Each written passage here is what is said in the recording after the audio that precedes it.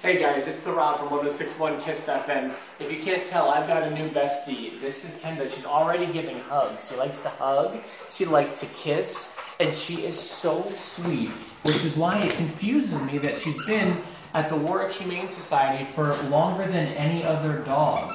She's been here since January, so we're talking 3 months now, and I can't figure out why. She is so sweet. She's very loving. She's got a good bit of energy. She's a year old.